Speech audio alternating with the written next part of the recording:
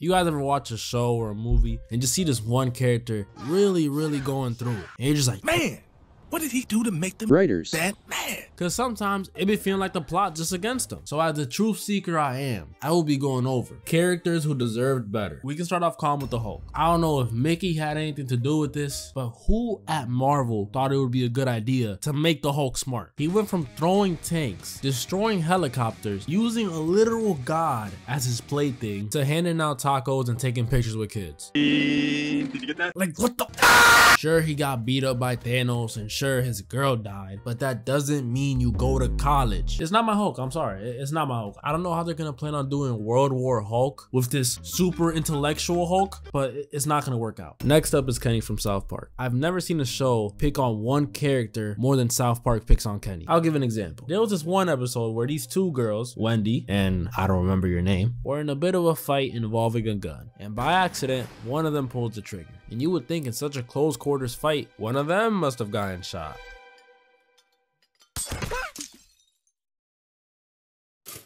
He was literally across town eating dinner with his family. Like, some of the times they give him a chance to run, but this time it was just out of nowhere. And this is a common occurrence in South Park. Kenny has died over 100 times. And I'm not saying to stop, no, keep going, keep killing him. It's hilarious. But I do feel bad for him. Next up on the list is all the scouts from Attack on Titan, especially Marco. Imagine being born into a world where giant naked people are trying to eat you. I would have just gave up. Like, these dudes used to go through it. First of all, they had bad food. Most of their parents died. A handful of them died like every day, getting crushed, getting eaten. And if it got really bad, some of them would just commit suicide. And that's another thing. To find out that some of your friends are the reasons you guys are dying, like, what would you do? Unless you're Mikasa or Levi, you don't really stand a chance. And I know they betrayed everybody, but the way Reiner, Annie, and Berthold did my boy Marco was so nasty. All he wanted to do was talk things through, man.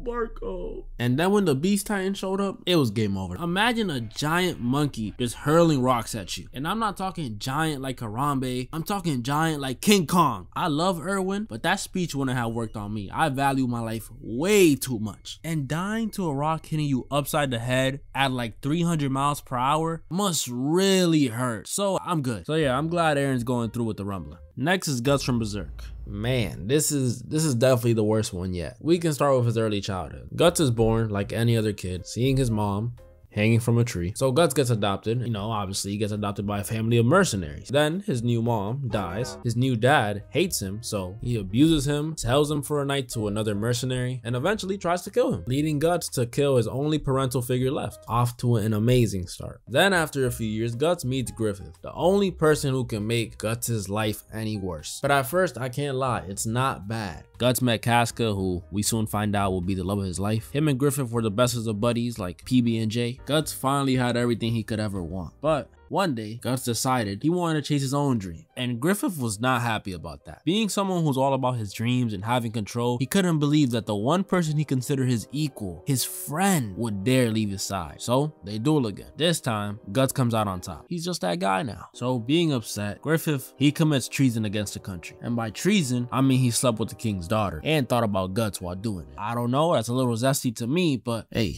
to each their own. So this leads to Griffith getting imprisoned and being tortured. And Guts finds out about a year later. So Guts and Casca lead the band of the Falcon and go save Griffith. Then after that's done, they're letting Griffith rest. Or at least they thought he was resting. But in reality, the whole time, Griffith was just reflecting on his life and how he'll probably never achieve his dreams now that he's so frail and weak. And wow. Cry me a river, bruh. So Griffith takes off in the carriage that he's in, crashes, and attempts to commit suicide. And this attempt to commit suicide causes the red Humpty Dumpty around his neck to start screaming, activating the darkest event in anime history. Worse than the rumbling, worse than that dog scene from Full Metal, even worse than One Piece as a whole. The Eclipse. If you guys thought what happened to Guts before was bad, this is like 7 times worse. So Griffith's attempt actually opens a portal to pretty much hell. There's demons, it's dark, it probably smells like EDP's chairs. It's a bad place. So Griffith sacrifices all his friends minus Guts and Casca to finally accomplish his dream. Mind you, Guts is just trying to save his friend. He doesn't actually believe he sacrificed all of them. So when Guts sees all his comrades dead and sees Griffith come down as the Black Falcon, which is pretty much just a really zesty Batman costume, he's definitely surprised. And what he does to Guts as the Black Falcon is I'll put it this way. Let's say Casca is applesauce, and Guts really likes applesauce. He even slept with it once. Griffith takes the applesauce and eats it right in front of Guts, unconsensually, right in front of him. But Guts can't do anything because a bunch of bullies are holding him down. Guts gets so mad and desperate that he tears one of his shirt sleeves just to have a chance at fighting back. But even that fails, and Griffith eats the applesauce and Guts cries. That's the most PG way I can explain what happened. Point is, Guts went through a lot, but not more than the final person on this list. The character we all saw as kids, but we didn't know how much he was truly suffering on the inside. Swiper no swiping. Swiper no swiping. Oh man.